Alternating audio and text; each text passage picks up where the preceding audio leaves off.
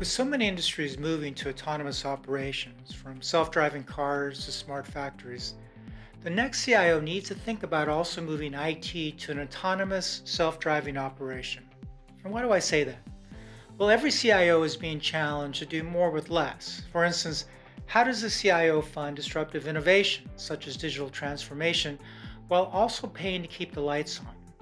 And as a CIO and IT drive and support the digital transformation of the business to improve quality and reduce costs, the next CIO would do well to think about how to digitally transform IT itself to also improve quality and reduce costs of services delivered by the IT organization.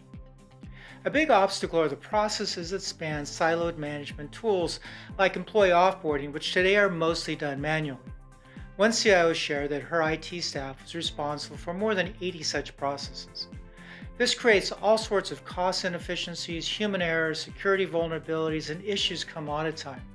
These siloed management tools also create data hygiene issues as they frequently store inconsistent data regarding the same assets.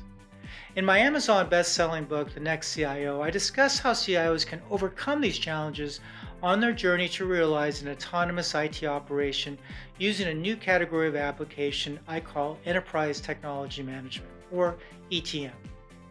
Curious to learn more? Well, I invite you to watch the next video where I present the ETM vision.